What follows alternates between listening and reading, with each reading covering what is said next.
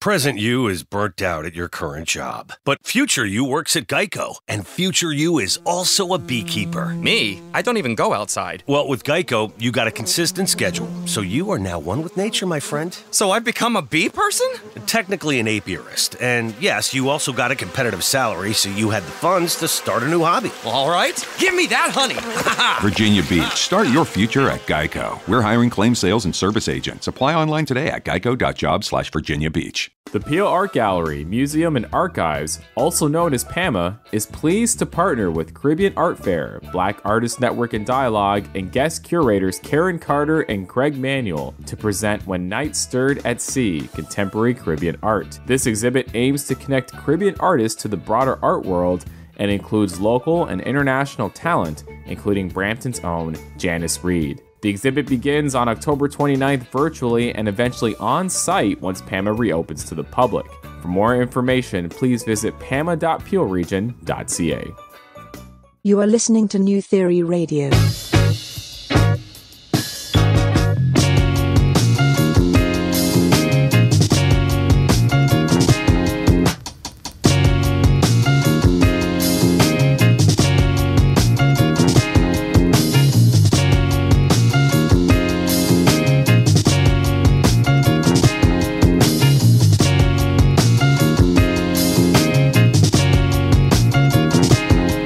Theory Radio.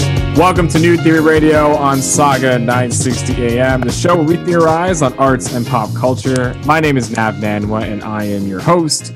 New Theory Radio is presented by PAMA, the Peel Art Gallery, Museum, and Archives. We're continuing our coverage of PAMA's When Night Stirred at Sea. The exhibit is in partnership with Caribbean Art Fair, the Black Artist Network and Dialogue, as well as guest curators Karen Carter and Greg Manuel. It brings together works by several English Caribbean artists to reflect on the breadth of contemporary aesthetic practices within the broader Caribbean community. The first virtual artist talk takes place this Saturday, November 28th, where the exhibit will be profiling photographers. These artists will take time to explain their individual practices and influences and will discuss the ways in which their imagery is influenced and speaks to their connections to the Caribbean, the history of the place, as well as ideas and the construction around identity. Joining me to talk about the exhibit in more detail, as well as the upcoming talk, I have one of the curators, Greg Manuel, as well as two artists that'll be participating with the talk. The first is a filmmaker and visual artist from Negril, Jamaica, on a mission to create universal stories wrapped in complex social and cultural dynamics of the Caribbean. His award-winning debut film, Better Must Come, was hailed by critics as signaling a fresh new movement of independent filmmaking throughout the Caribbean. He's worked with the likes of local awesome band Arcade Fire, as well as Jay-Z and Beyonce, just to name a few. And his award-winning second feature, Sprinter, which, mind you, is executive produced by Jada and Will Smith, is currently streaming on Netflix right now in Canada, so go check it out. I'm pleased to welcome Storm Saulter to the show. Storm, thanks so much for joining us. Hey, blessings and love. Thank you for having me, and bless up everybody else on the call. Yeah, man. Excellent, excellent. And we also have someone else who's often described as the godfather of Black British photography. His iconic images have captured the evolving cultural landscape, social change, and stimulated debate in the United Kingdom over the past 4 years. He draws strength from remaining a humble man of the community whose personable character allows him to capture the intimate and private nature of people's everyday lives. He has exhibited widely in the United Kingdom and as far afield as New York, South Africa, China, and now Canada with the When Night Stirred at Sea exhibit at PAMA. We are pleased to welcome legendary photographer Vanley Burke. Vanley, thanks so much for joining us. Thank you. But if I might correct you, it's not 4 years. It's more like 40 years. 40 years. Okay. Sorry. I said past 4 decades. Oh, sorry. My apologies. Yeah. It's okay. It's okay. But you know what? It's a storied career, and I can't wait to talk to you about it. Okay. So let's actually start with how the exhibit is going so far. So Greg, obviously this year it's a bit different. I know there was huge plans to really make this in a very immersive experience. But I must say, I believe you and PAMA, as well as Karen, have done a fantastic job in really bringing this to life in this virtual format. So how is everything going so far? It's been great. I mean, as you said, other than the obvious that people aren't actually able to see the physical exhibition, we're glad that it's actually up on the wall. I think it makes a huge difference. And PAMA has done a lot to there's a virtual website. There is a virtual 360 tour that will be up on site shortly, I believe. And of course, these virtual talks are adding to the ways in which people can join and actually get to see the work. So we're quite pleased given everything.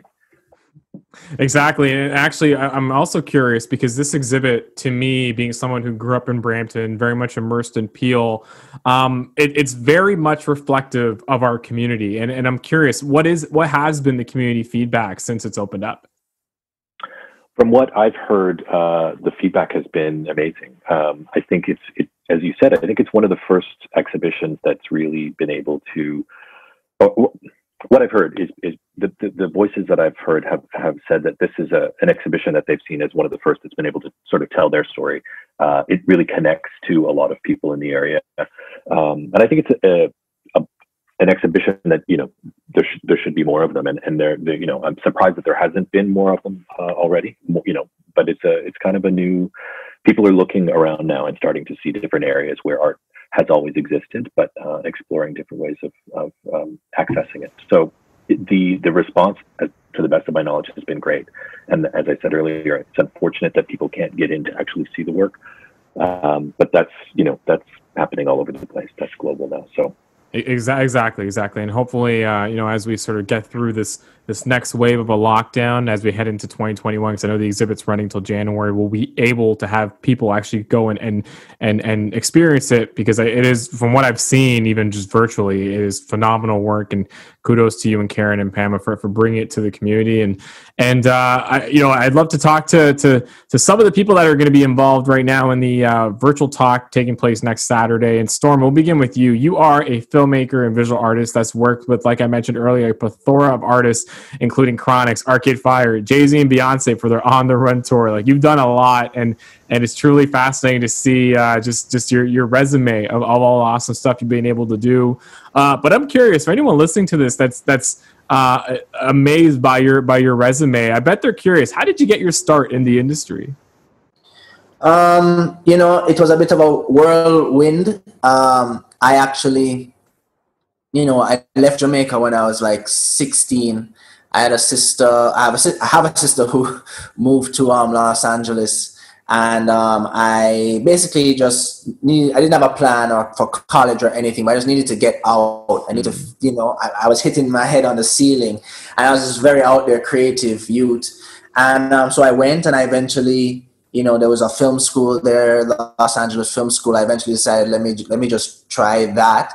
I was always into making art, and I picked up some mentors along the way that definitely had an impact on my life. One of which is Director X. He actually, when I finished film school, I had met him when he was shooting something in Jamaica. He encouraged me to come to New York, and I figured it out. I got there.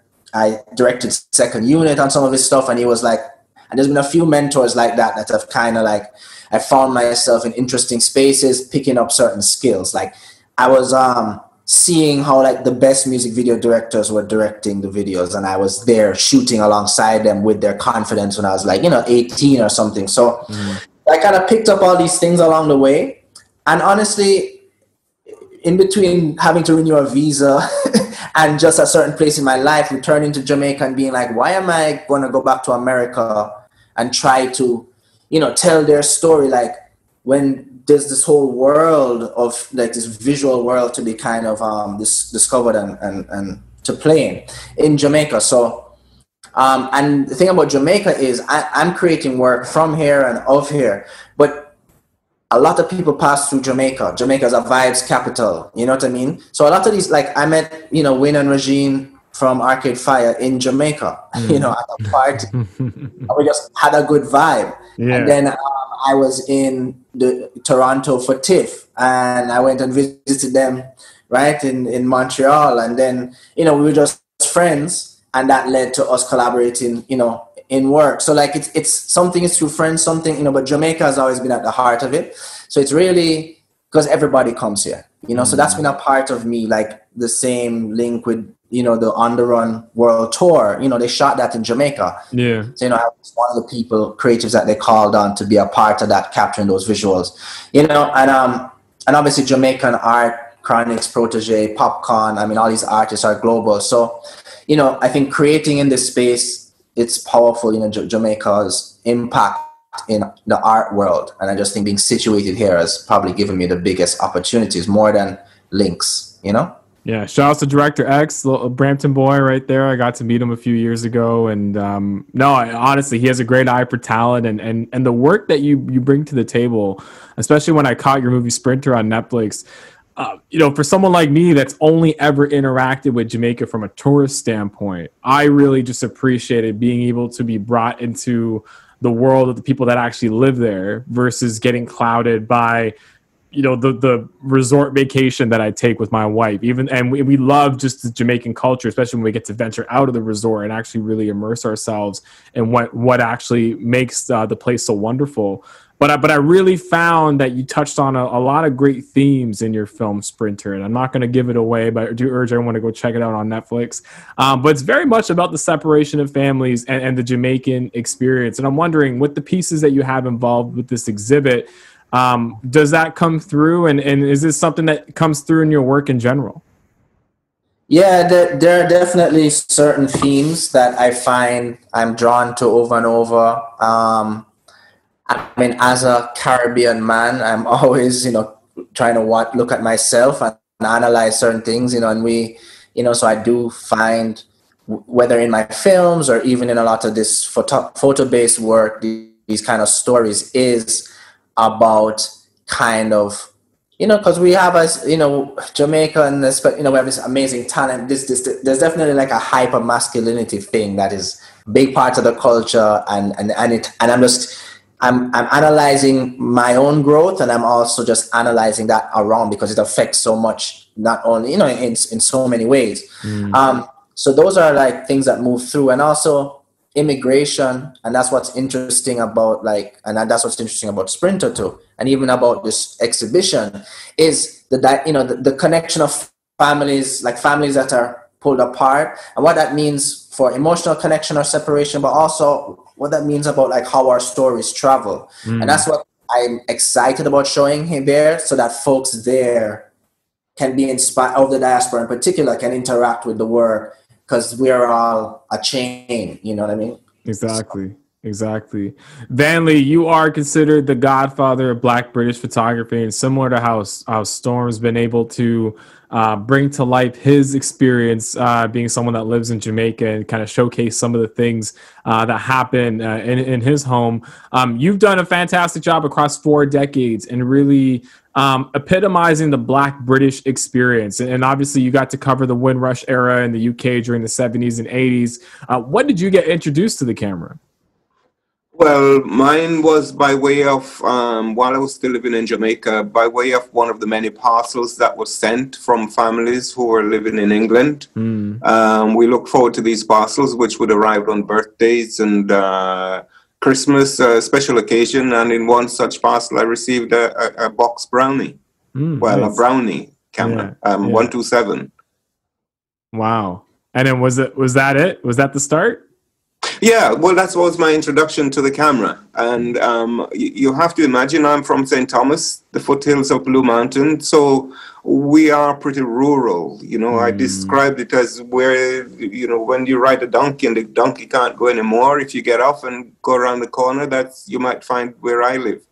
Or perhaps even a little bit further. We are off the beaten track, basically. So imagine a young boy of 10 receiving a camera.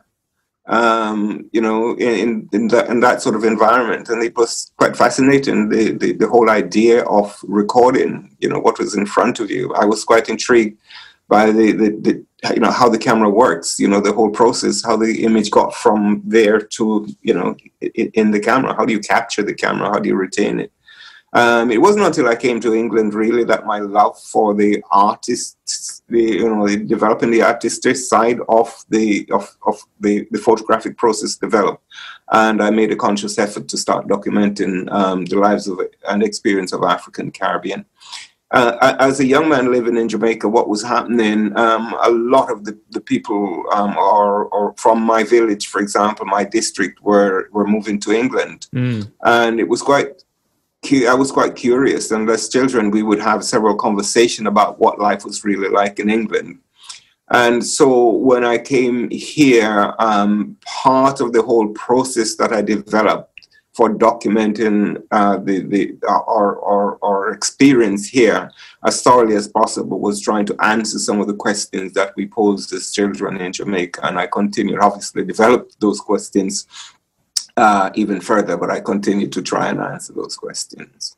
Yeah, and the documentary style of your photography is so captivating, and even just looking at some of your work over the last week, I was very much drawn to it, and it got me to wonder, like, how would you describe your aesthetic? Like, how were you able to find this style, and how have you made it work for yourself? Because again, some of your photos I find that I can just stare at for minutes, just kind of analyzing and kind of wondering, okay, well, what's actually going through the minds of the people right now in this exact moment, and what are they going through, and what does this moment actually depict? And that's what, to me, has been some of my favorite moments from photographers, is just being able to take a photo and being able to kind of really put your mind to it and really dissect it and figure out what the scene's about. But how have you gone about creating your style and your aesthetic? Well, mine has primarily been the documentation. If you like, we live in a society, or much more prevalent than when I arrived in the 60s, of an environment which really, didn't treat us well at all. And there were a lot of negative press about our experience, about us being in England here. And I felt I needed to redress some of that, because what I saw being written about, what was being written about us in the press, was not my experience of the life. And I felt that as a people, we need to be very much at the forefront of writing our own history. And for me, photography was one process that I would use to do that. I basically, initially, I was teaching myself. I went to evening classes and so on. I later went to the School of Photography. It wasn't it wasn't a documentary photography course. They were mainly commercial photographers, but my interest with documenting the lives and experience of people from the Caribbean had already developed, and I wanted to pursue that. I basically continued, just blazing my own trail. Really, the black body and framing that body within the geographical space for me has always been interesting. And I think once you've sorted out your politics, which for me played a very big part in the initial stages of my development, everything tends to fall in place, really. I just pursue subjects, given loose headings. For example, when I started, as I said, there were no mentors, so I would, divide the project up into, religion, politics, education, formal and informal education, and so on. And as life went on, then, and the complexity, the community became much more complex. Then other new headings were formed, and so on. I basically, I'm not too keen on following. I've been influenced by several people. Obviously, I've seen their work and I admire their work. I used to look through a lot of magazines and read a lot of books and so on. But for me, it has always been a sort of a single-minded approach to the documentation, and I never really tried to fit in a particular genre. I remember when I was told once that I was a social documentary photographer, I thought, wow, and then I called myself a social documentary photographer, and and when I became something else, or someone say, oh, you're not a photographer, you're an artist because you work in different medium. I don't really spend a lot of time identifying myself in any way, shape, or form. I try to let the work do that. Awesome. And that's important, right? Like, if the work can speak for itself, then I guess you're doing your job. Yeah, I think by trying to fit within certain boxes that are defined, as documentary, because you'll see there's some portraits, and I've gone on to do much other work. And what I should say at this stage as well, perhaps, is that I felt that I was at a particularly unique position, really, to observe the arrival and establishment of people from the Caribbean. And what I felt I would do is to it would have been about 30 or 40 years since the first Windrush was sailed.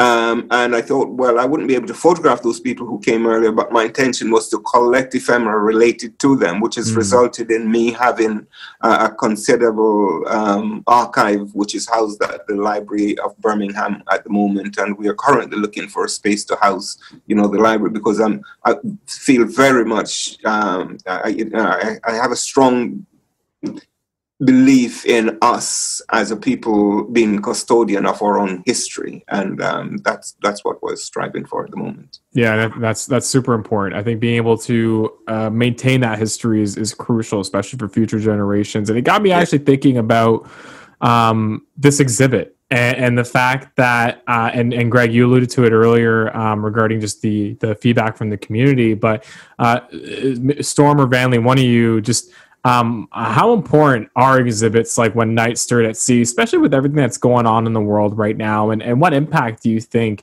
more exhibits like the one that we're talking about right now could have if we continue with this wave? And Storm, we'll begin with you. I feel like, just even this whole virtual exhibit life, it's obviously essential because there's work and the work needs to be seen, and we have to kind of like carve out the best ways to have these experiences. So, in that way, it's very interesting to be a part of it. I hope that, I hope it leads to the work being seen more, and being seen by more other people who should see it.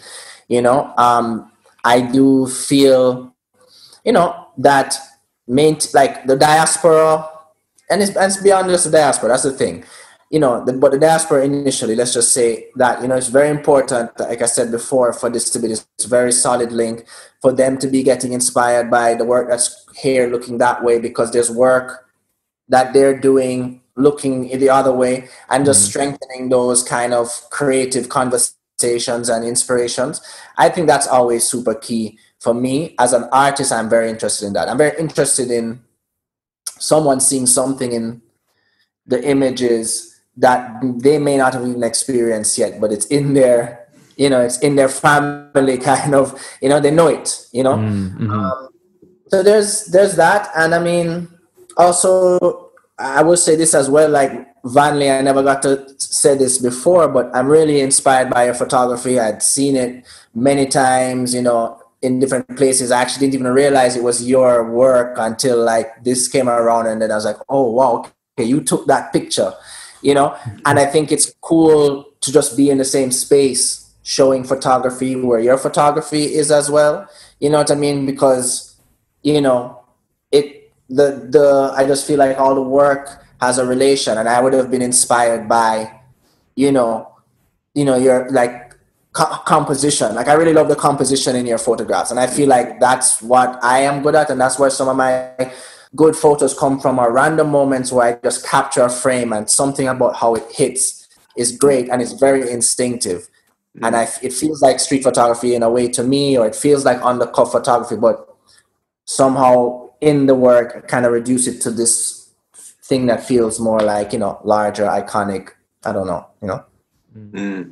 Well, thank you. I mean, if I were to get £1 for every time someone tell me they like my work, I would be rich.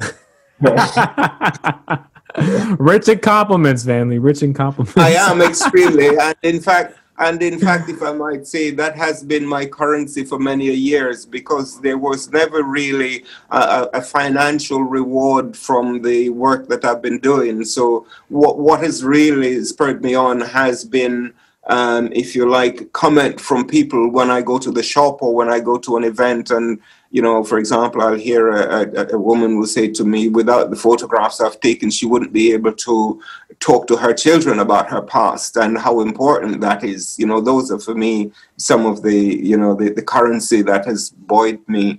If I might, I remember once you know, as artists, you go through these moments and, you know, just asking yourself, what are you doing? Why are you doing it? What's the value in it? So I asked myself those questions and came to the conclusion that, you know, this idea of a society that I claim that I've created, is it only in my head? Does it exist, although the people are there? So I thought to myself, perhaps I should take out an ad in one of our newspapers, one of the black newspapers, and announce that I'll be burning my negatives, for example, in Handsworth Park on a particular date and time, just to see who would turn up or who would be bothered. And I remember mentioning this to a young man in the park, and he says, but they're not yours to burn.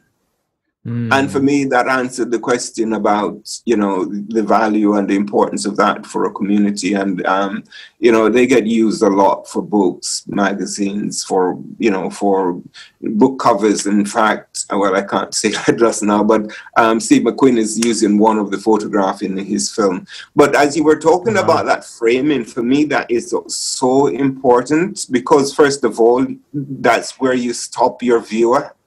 You know, you allow them to pause and then you allow them to take in. And the photograph that is most popular from the ones I've taken is The Boy with Flag. And that was taken in Handsworth Park. I saw this young lad riding his bike that he had made through the park with a flag attached to it. And I thought, wow, you know, was he aware of the dynamics that was going on with this young black lad and the British and the Union Jack riding through Handsworth? Because at the time, you see, we were struggling with identity and belonging. And so I thought this is a photograph, but I was quite, if you look at the photograph, you'll see the flag, the middle of the flag, the horizon in the middle of the flag, the line in the middle is set on the horizon in the background, and also the line coming from the left is directly behind his head. So it's like everything focuses on him, it brings it in. And I was quite conscious of that at the time. You know, you have fraction of a second really to pull these things together. And obviously, fortunately for me as well, the wind blew at the right time, otherwise that photograph wouldn't have been made. But that idea, you know, it's about practice, and then you're able to see and feel, you know, what you want. But I think first and foremost, when I'm asked how would I advise younger people to approach photography, I'd say get rid of your TV, and not so good for a filmmaker. Get rid of your TV and just practice. Just keep doing it. Yeah, and that's actually you know, that was a question I had here, was regarding what advice you'd give to aspiring artists, not just Caribbean but also other BIPOC artists, because that's what I truly feel when I see an exhibit like this in our community in Peel, which is so diverse. Is it definitely hits home, and it definitely showcases that the talent that exists even in our community has an opportunity to get their work displayed at an institution like PAMA. Storm, what advice would you give to anyone that's aspiring, that wants to get their work out there and displayed like this? Sorry, carry on. Go ahead. Oh, yeah. For me, what I did, you see, the environment here was never set up to appreciate or accommodate artists like myself. So we struggled initially, but for me, that was never a problem. What I did is I would take a box of photographs around with me, and I would engage with the people I'm photographing. What I was doing is actually educating them in the process. You find a lot of the people who came to England initially are rural people, and for them, a lot of them, the first time they've ever had their photograph taken was for their passport photograph.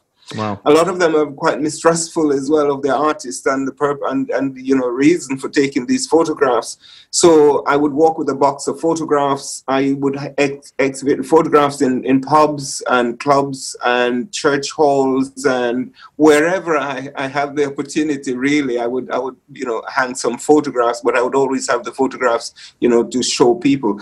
In fact, at some stage, I remember thinking mine was never really about showing the photograph. It was about taking the photograph. It was about, capturing these very important moments. The taking and showing of the showing of the photograph is something really that came much later on. But I would just say do it. Just get them out there, really. I mean, what that did for me, build up a sort of a base of supporters, if you like, or people who admire the work. And whenever I have exhibitions, they're always really full. And whenever I post something online, there's a lot of response to it because that audience, if you like, has been nurtured, over many years. So they're aware of, the material that they get in. Yeah, just keep reminding them. Storm, what about you? I would say, there's many ways to go about it. I've seen people get out there because they post everything to Instagram and the work is just so good that the audience just builds. And that might be the most obvious approach. For me, especially with photography, because photography is kind of like my first love. I work in all kinds of mediums, but photography is what I felt I was really good at first. And that led to cinematography, which led to directing, and I'm a writer, is I'm wary of sharing my really prized images on any social media, because I have an image, right? It showed at the National Biennial in Jamaica some years ago, and it was kind of a racy image that I just shot randomly with this girl with this nude body with this M16, and it was a crazy backstory of how it all happened. And but it's a pretty cool picture, and it was kind of like early showing photography, so to speak. And basically, I remember I put it on my website, as one of the images on my website, and this girl I knew basically took the image and put she was doing some weird cleaning service. Oh, and wow. Details and posted it got your attention, and of course it changes the whole context of the image because I'm not doing make a statement, especially when there's nudity involved, so to speak. So that taught me a real lesson, and now it's I have to look at the work how I need to control how some of it gets seen in a way. It's it's this thing between getting the images out there for maximum eyeballs or finding ways to kind of preserve a conversation and present work in a way that says something very specific. I find a lot of the images I have, if I put them out there, they're just going to go because they might have some element to them that's humorous or meme worthy or is some artist or something, you know what I mean? So I would say for me, you have to pick your battles, I think you need to not give everything away. Don't give Instagram all your images. You know what I mean? I think if you want to show the stuff that's on the walls at PAMA, a lot of it has never been printed before. Wow. A lot of it has never been seen before. I think I do still believe in that, the value of that, that gallery thing, I don't know. There's something about the white walls and the work on the white walls and me being inspired by seeing Basquiat stuff or seeing artists that had that experience, it's it's still inspiring. The work hits me differently. So I think that people need to be tactical about how you drop your images. You might have to put out a wicked one to get some attention and then save some of the other ones, Yeah, because to your point, once you post it on social media, it becomes public domain, right? It's just, yeah. If I might, I mean, I quite a few photographs of mine have been scanned for the archive that I have, and they are out there. But one of the things I find which is slightly different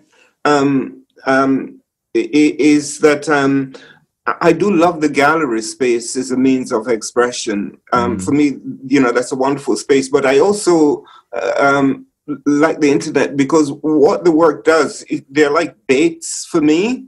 They're out there, and in my absence, they're doing what they're supposed to be doing.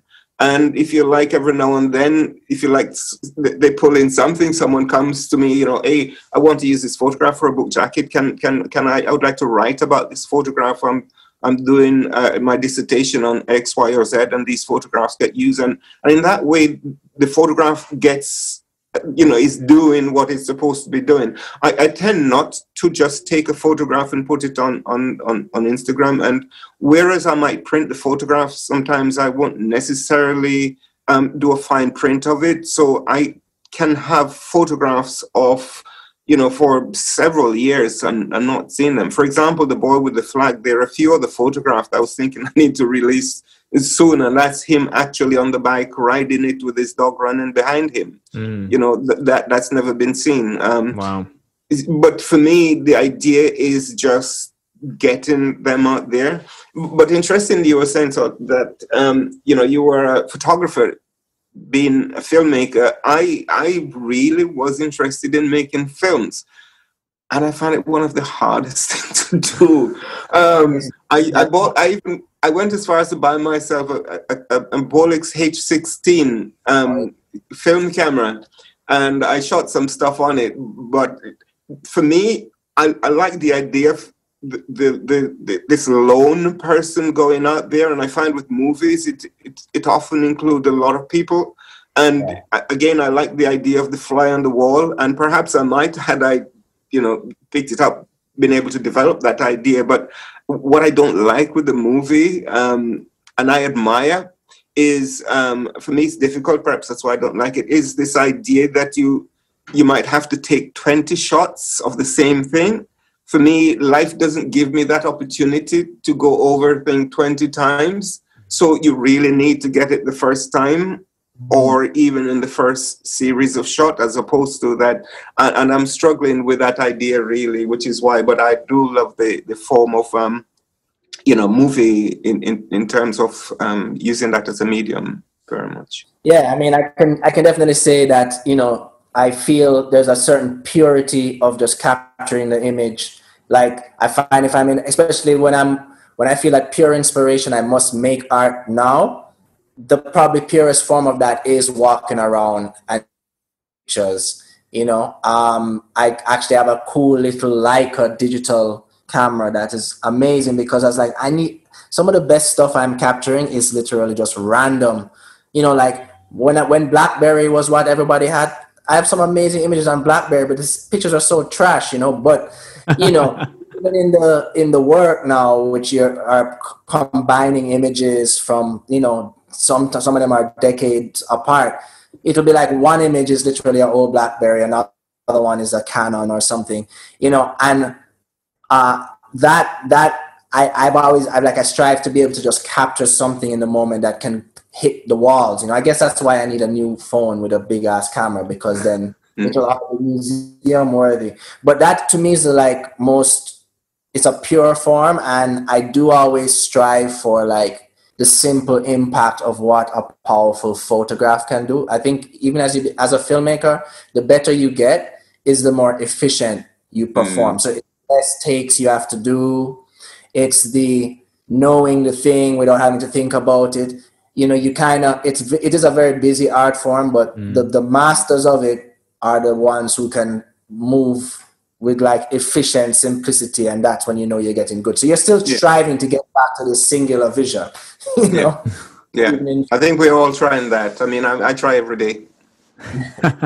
Amazing. I feel like we can keep this conversation going, but unfortunately, we are kind of running out of time. But I was just enjoying it. I love when people talk shop about their craft and really go deep into the process behind what they do, and it makes me want to go pick up a camera now. So who knows? Maybe I might play around with my iPhone later and see what I can shoot in the moment. I want to thank both of you for joining us, as well as you as well, Greg. Again, this exhibit is fantastic, and we're very honored to be one of the partners for it as well.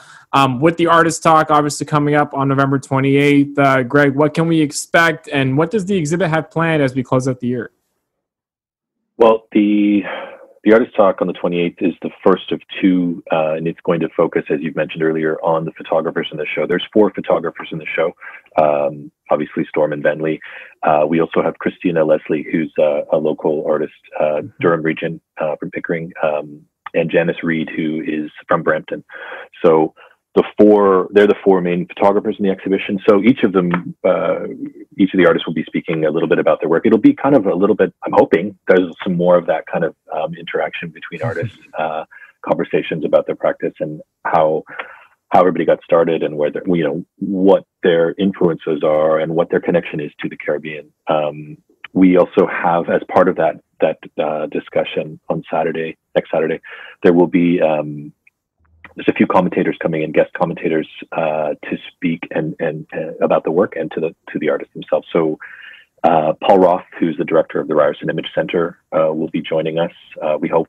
Marlene Smith, who is a British artist and curator, Vanley, you know her well, I think. And Julie Crooks, who is now the curator of arts of global Africa and the diaspora at the AGO. Will be joining us to speak as well. So it'll be a great opportunity to get a little deeper dive into the artist's practices and work. And then as far as the rest of the season or the exhibition, I guess, or into the winter, that remains to be seen. There's a few sort of secret plans in the works to try to get some more exposure for some of the artists, specifically now that the museum is unable to receive guests and visitors. So we're working on ways to get more of the art and the images out to the public. I know PAMA's working hard on that and working with the region to make, just exploring ideas. And of course, there's another talk which we'll deal with and speak to the other artists in the show, and that's on January 28th. So there's sort of continued virtual programming as we move forward. And we'll keep you posted. Yeah, definitely do. I think it's a fantastic exhibit, and also I'm honored to have you as well as Storm and Vanley joining us here on NTR. And again, thank you everybody for such an engaging conversation. That's One Night Stirred at Sea, contemporary Caribbean art, currently happening virtually right now with the Peel Art Gallery, Museum, and Archives. And do not miss the first artist talk taking place virtually on November 28th, which features Storm, Vanley, as well as Christina and Janice, who were guests of NTR a couple weeks ago. We just definitely enjoyed talking with them as well. We are going to take a quick commercial break here on New Theory Radio, and we're going to have more when we come back here on Saga 960 AM.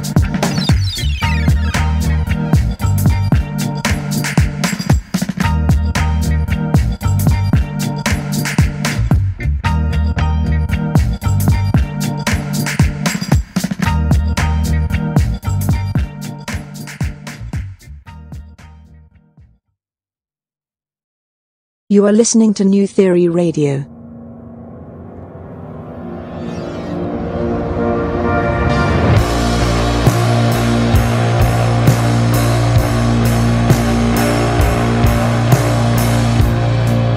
Could be sitting at the table,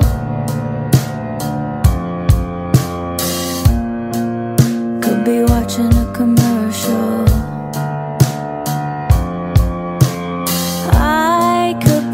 And welcome back to New Theory Radio here on Saga 960 AM, the show where we theorize on arts and pop culture. My name is Nav Nanwa, and I am your host.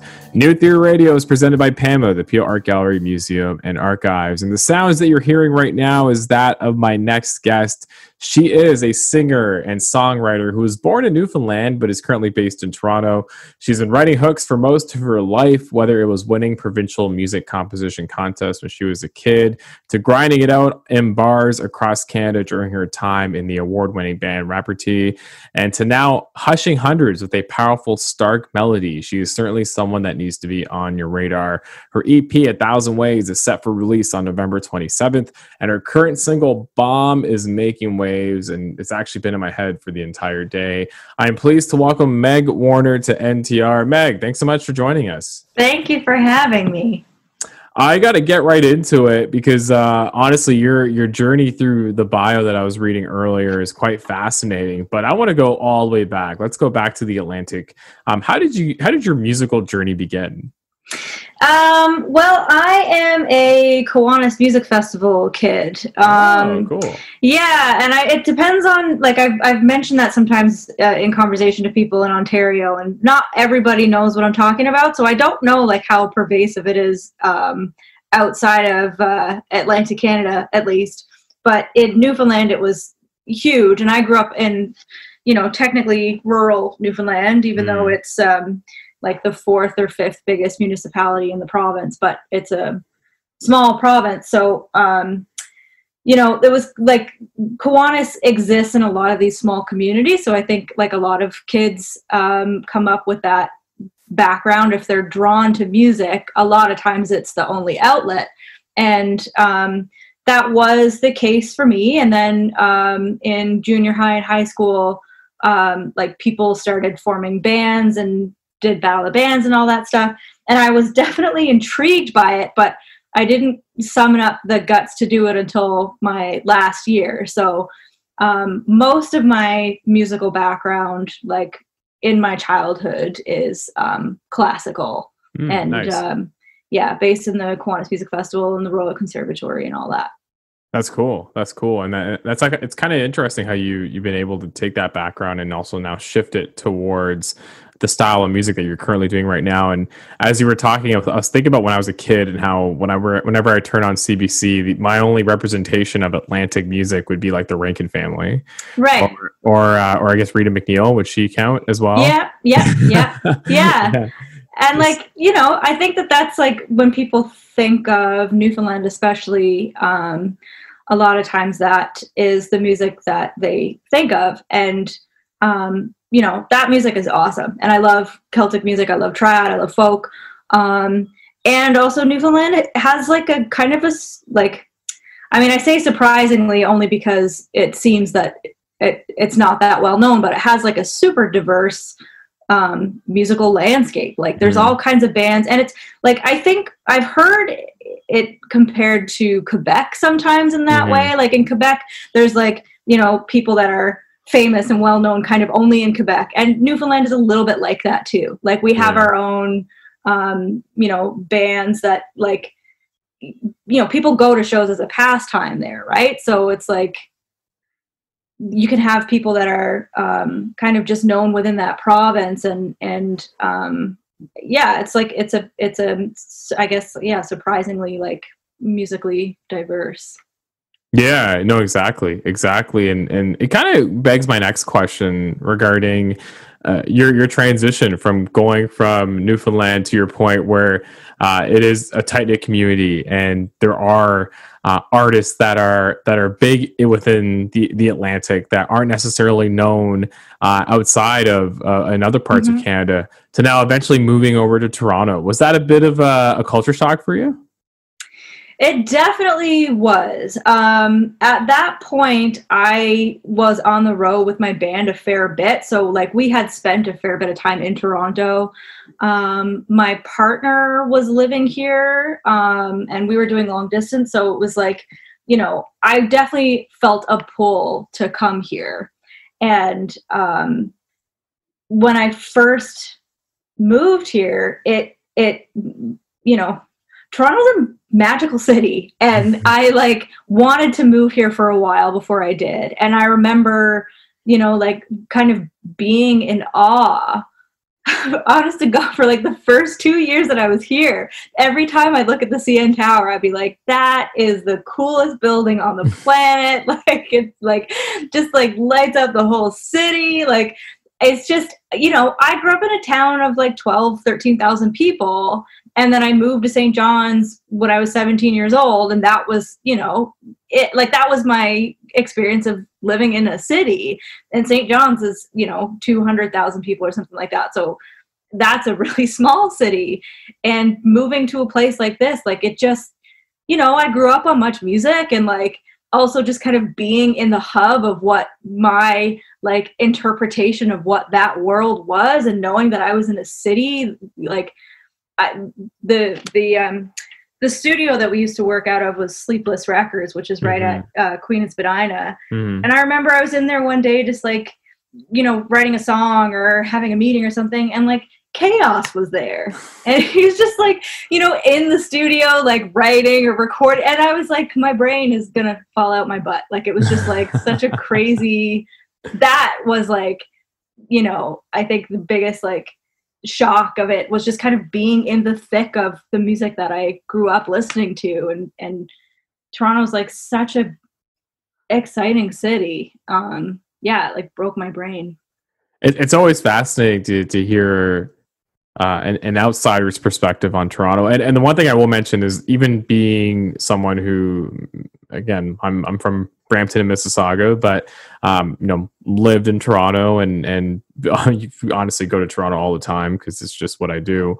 I get you in that feeling of the CN Tower. Like, I find that no matter what, if you're driving on the Gardiner, you know, if you're in the passenger seat, the go-to Instagram pic or the go-to IG story is always the CN Tower. Like, we take so much pride in that. Yeah. And I think that feeling just never goes away. Absolutely. I think like I will forever stand by. Like, I think that like the most beautiful drive that I can think of in the country is when you first, there's two, when you first head west out of Calgary and you start to see the Rockies for the first time, and when you're driving down the Gardiner in the middle of the city, and you know, it's the CN Tower and the Rogers Center, and you're in the, like, it's just like, it is one of the most beautiful views in the whole country. It's just like, yeah, Harborfront to your right, usually. Yeah, exactly. You're coming from. Yeah. It's so beautiful.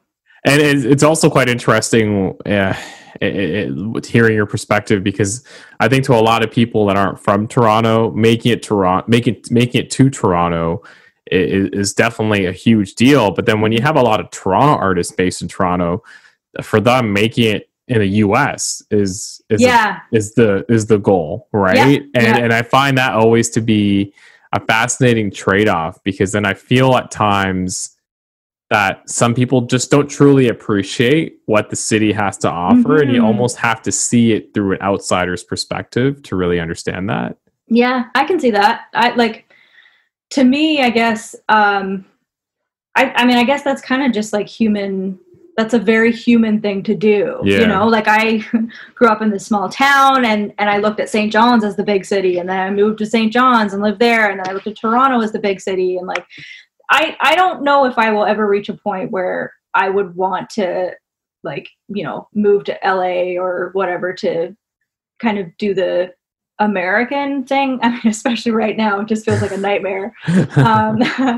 But I get that. Like, I think that that's just kind of a human thing to do, is always, you know, I can only imagine that if you grow up in Toronto, it must not have the same sense of specialness as it does to someone like me who, you know, grew up with images of this city and didn't live here. So I get that. Yeah, totally. Another transition that you made recently is, obviously, you were part of Repartee, which was definitely a band that made a lot of noise, I would say, a few years ago. And you know, you opened for the likes of Weezer and OK Go, which was amazing. And now you've transitioned into a solo artist. What's that been like, and what drove that decision? I mean, it was pretty complicated, but I tend to kind of summarize it as I just was not doing very well. I became pretty mentally ill towards the end of my time in Repartee, and was basically like dysfunctionally depressed. So I wasn't really able to work a lot. And, you know, Repartee was my life. Like, I was very driven and ambitious, and for a long time, it was kind of the singular focus of it. And I think that, you know, I mean, it was a lot of different factors, but like, that was certainly contributed to my mental illness. I didn't really have much of a balanced life at that point. And that's kind of the short version. And it is very different being on my own. I spent a long time, you know, co-writing and having a lot of people to kind of get through. Like if I were to come up with an idea, or like if me and my other bandmate would come up with an idea together, then it would have to, we'd have to work it out through the band and with the band, and then it'd have to go through like our management and then maybe even our record label. Like it was like like a 3 or 4 kind of tiered process sometimes.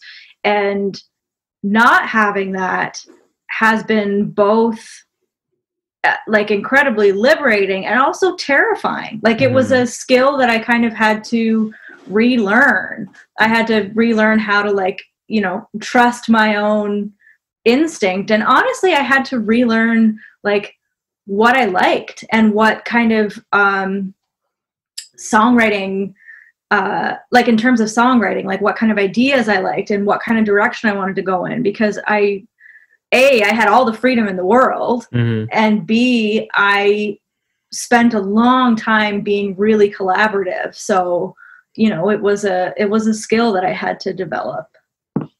Yeah, and it's always fascinating to hear the story behind someone that decides to break free, if you want to say that, and decide to go on their own path. Because the one thing that I've always heard when it comes to a band is you obviously have your, a band to rely on when it comes to decisions that need to be made, or even just having that camaraderie to push through together. Yeah. Now that you're solo, it's like, hey, you're responsible for yourself in these major decisions, and there's, again, you're kind of in on this alone. As much as you have a team around you, it is you that's the centralized figure. So I found that very, very unique as I was kind of looking into the work that you're putting into your new EP, which is a great segue to my next question. Your new EP drops November 27th. It is called 1,000 Ways. Tell me more about that. Well, it's funny, coming out of the band, like I just mentioned, like it was the singular focus of my life. And, leaving the band was really difficult, and that time period was really painful. And I think that I learned a lot about myself, and I learned a lot about, being in the music industry and what that means. And I think I was very green about it all. When I came into the band, like Repartee was my first band basically. So I really didn't know what I was doing at the very beginning, but even as we worked through it and I was, very involved in the industry, I don't think I quite realized how unhealthy a lot of it was for me.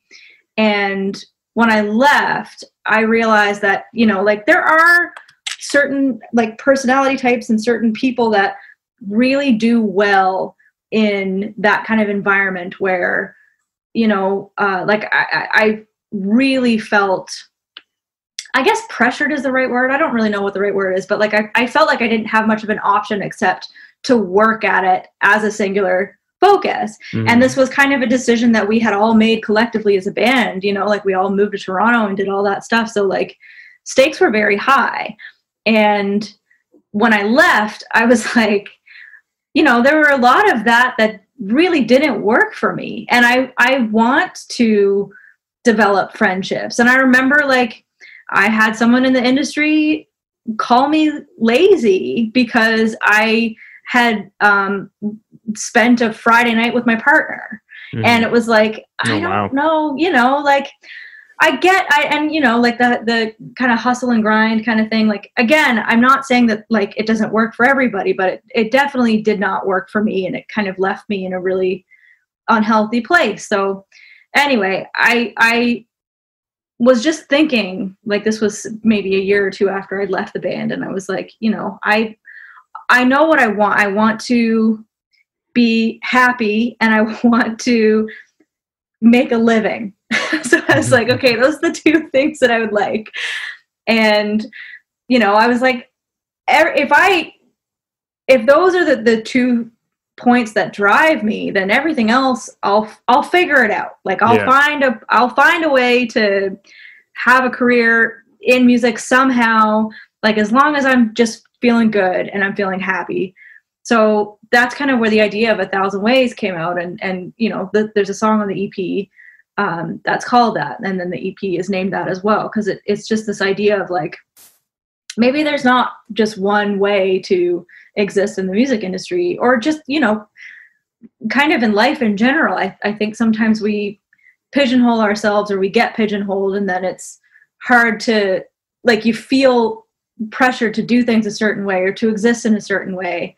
And, you know, it is a little bit of an experiment. This is my experimentation in trying to exist in the industry as I want to.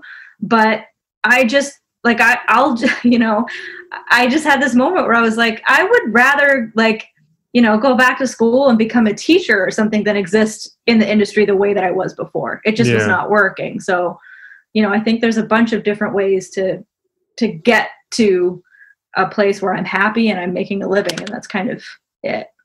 It really feels like that with this release, you really did it on your own terms. That's definitely what I was trying to do. Mm-hmm. Yeah.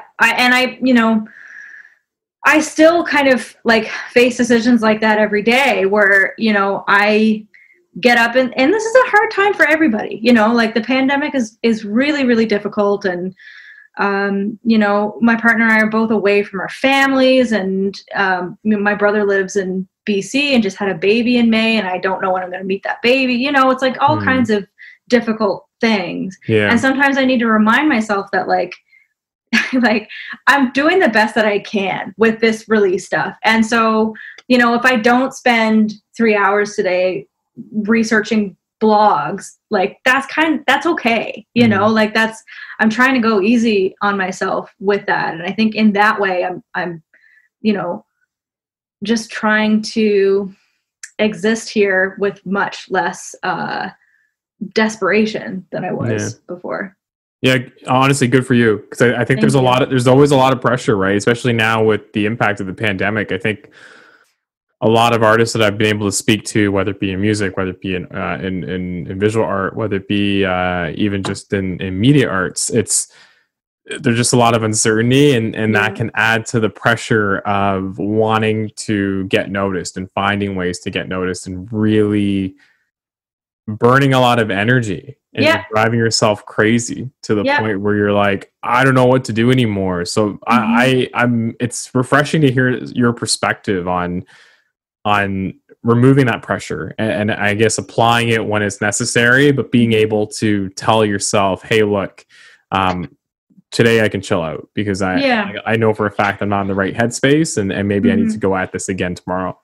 Yeah. And I appreciate you saying that. And I also recognize that, like, you know, I am coming from a place of privilege when I say that. Like, I don't know what's going to happen, because I also was bartending and I was laid off, right? So it's like, I don't know what's going to happen when the CRB runs out. I don't know, you know, like I'm kind of existing as a lot of artists now with, you know, financial assistance. So that being said, I mean, like that also contributes a lot to this, you know, grind, because it's like a lot of times we're just trying to make a living. It's a very difficult industry to make a living in. And that's also kind of why I became a little bit more serious about the production and engineering side, because I was like, this is like, you know, if I'm going to exist in the music industry as I want to, I need to accept that that will likely mean that I, you know, probably won't have the same level of success that I had with Repartee. And what does that mean financially? And how can I exist in the industry in a way that, you know, I can still be an artist and I still have the freedom to do what I want, but I also am making an income and making a living. So that definitely contributed to my decision to learn more about production and engineering too.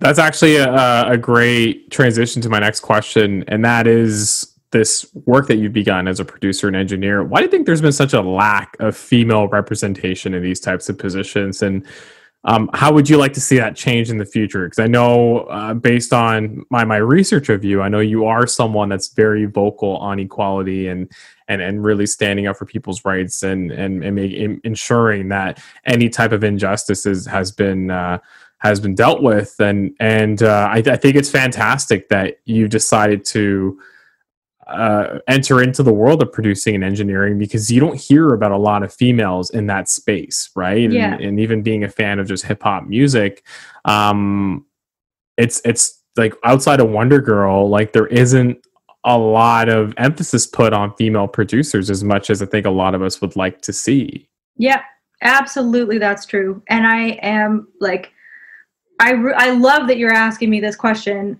To be honest, I've done a series of interviews for this EP, and that question has not been asked to me yet. And I'm kind of surprised, because I do talk a fair bit about it. Like, I guess maybe not as much in my bio, but like on social media and stuff. Like, this is something that is really important to me, because it is like abysmal. It's awful. The numbers are just so incredibly unequal, and like I do see it changing. I've noticed a change even in the past like 2 years. There's been, it seems like a bit of an emergence of a lot of like female and non-binary femme producers and engineers, which has been really wonderful. I do worry sometimes that kind of community doesn't exist as much in smaller centers. Mm-hmm.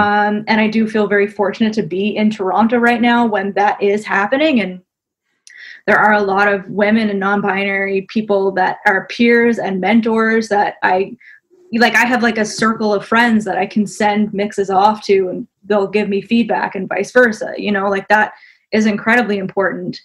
I think to answer your question about why that is, I mean, I think it's complicated. There's a history of women and non-binary folk being excluded from technical fields in general. I know in my own experience, which is the only experience I can speak to, I definitely felt incredibly left out. And like, honestly, it was up until I started working on my own. Like I have felt sexism, mostly covert, like my entire career. And it was the reason why I didn't start a band until I was in grade 12. It's the reason why I didn't really start playing guitar until a couple years ago. It's the reason why I didn't feel comfortable getting into production, because I just felt, not in any real overt way, but it, like, that world wasn't for me. Like it wasn't welcoming for me. And also it is, I always had this mental block of like, well, I don't really know that much about the software. I'm not really a technical person. So, that world isn't for me or whatever. But the more I got into it, the more I realized that like the technical side is in a lot of ways kind of the easiest thing to learn. It's the other, like the creative side, that's a little bit harder to learn. So I'm very lucky that I have these years of experience in the studio and writing and working with other people, that I feel like now getting into production and engineering as late as I am, which is not that late. I was probably 30 when I started picking it up seriously.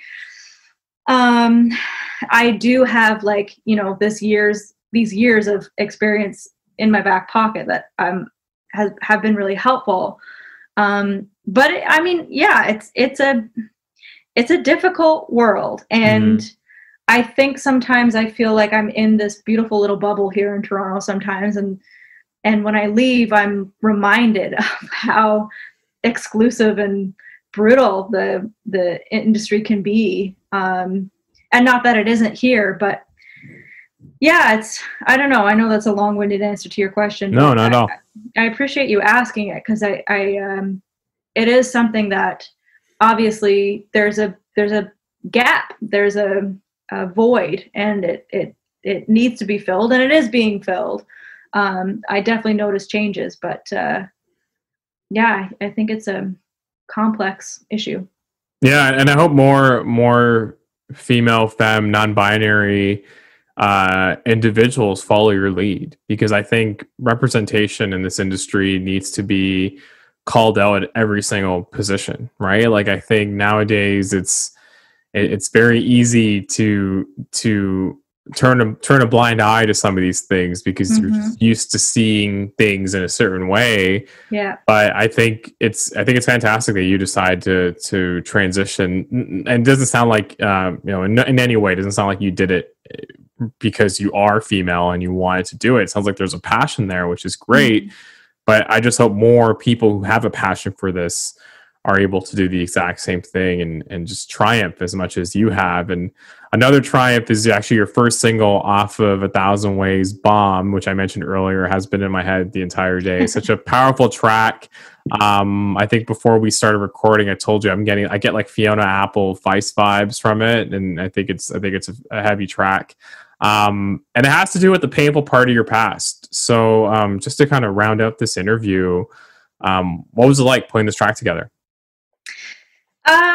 Well, like I mentioned, in 2016, 2017, as I was leaving the band, I was really unwell, and I've been writing music for a long time in my life. Songwriting is relatively new to me. I kind of really only got into it when I started Repartee, but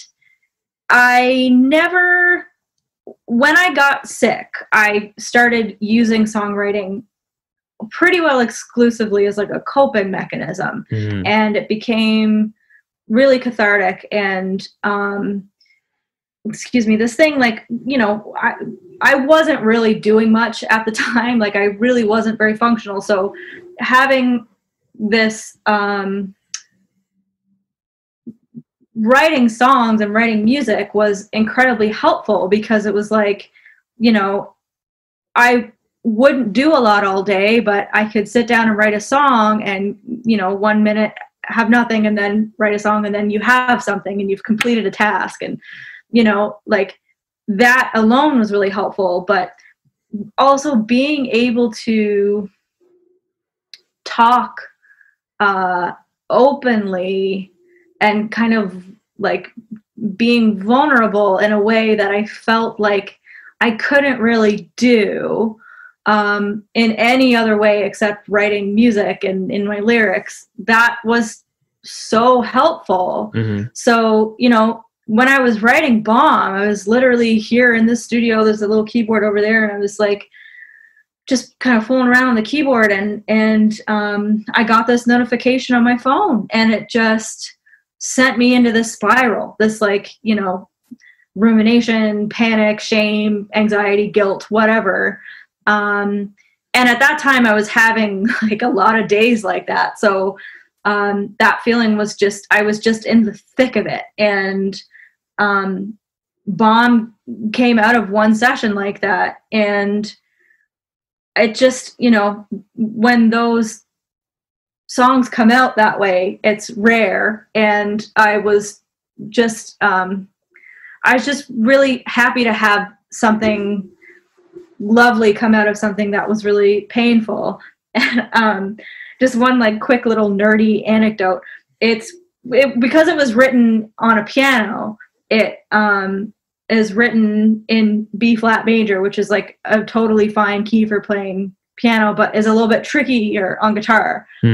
So it was around the time that I was like learning bar chords. So I was like, because I was like, I'll just like, transfer it up a key or something, because I wanted to play it on guitar. Yeah. But then I figured out that like you can play anything on bar chords, so it was fine.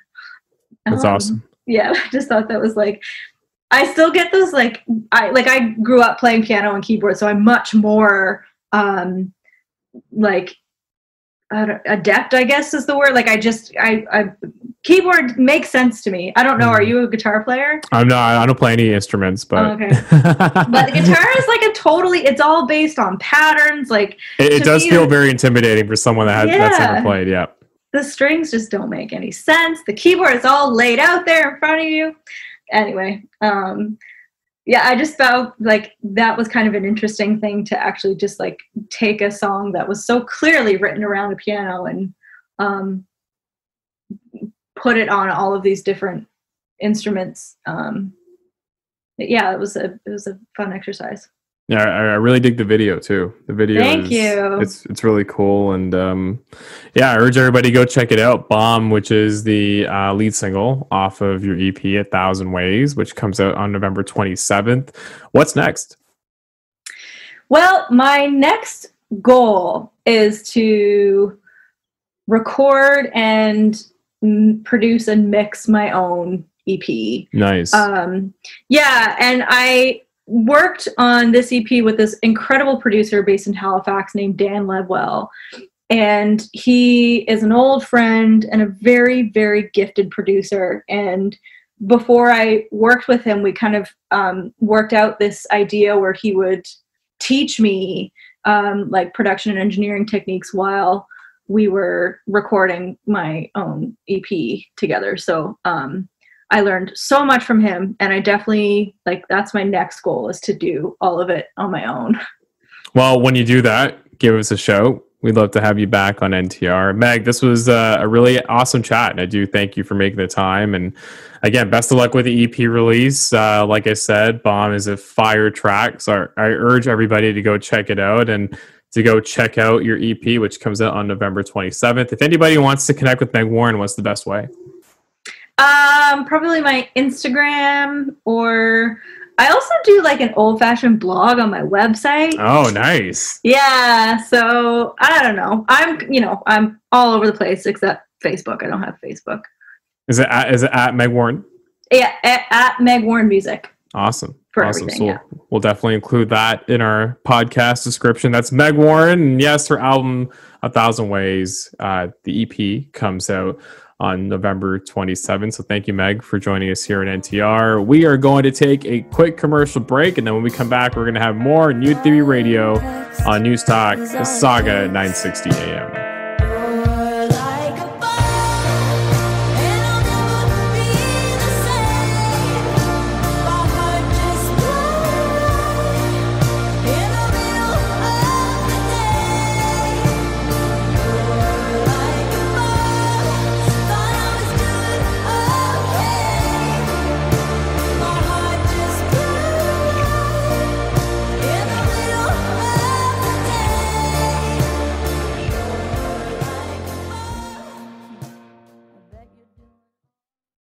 You are listening to New Theory Radio.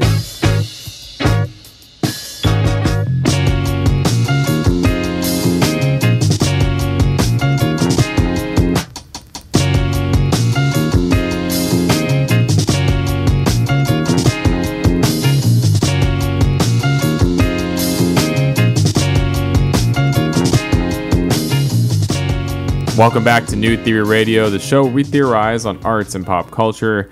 My name is Nav Nanwa, and I am your host. You are tuned in to News Talk, Saga 960 AM, and New Theory Radio is presented by PAMA, the Peel Art Gallery, Museum, and Archives. And before we conclude this week's edition, I do want to let all of you know that next Saturday, November 28th at 7:30 p.m., New Theory Radio, in conjunction with the Rose Theaters, This is Brampton Live Online series, is presenting its very first curated show as a part of the series.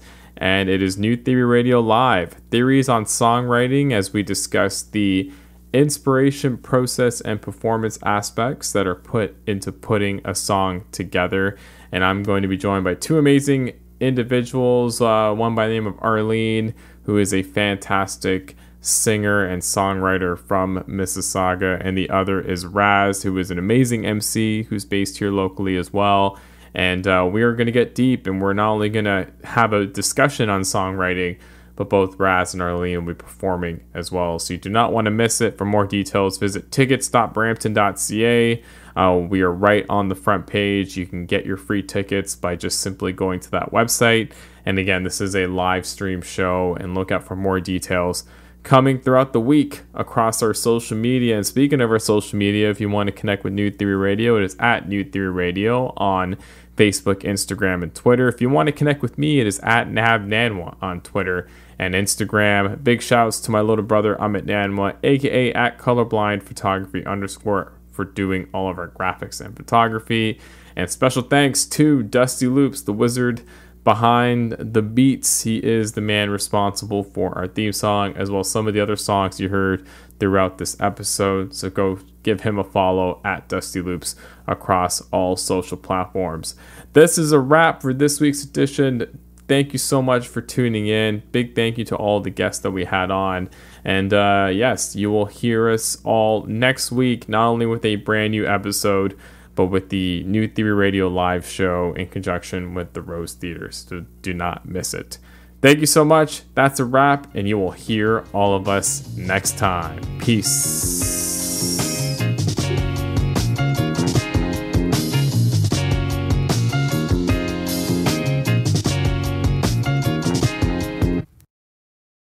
Present you is burnt out at your current job, but future you works at Geico, and future you is also a beekeeper. Me? I don't even go outside. Well, with Geico, you got a consistent schedule, so you are now one with nature, my friend. So I've become a bee person?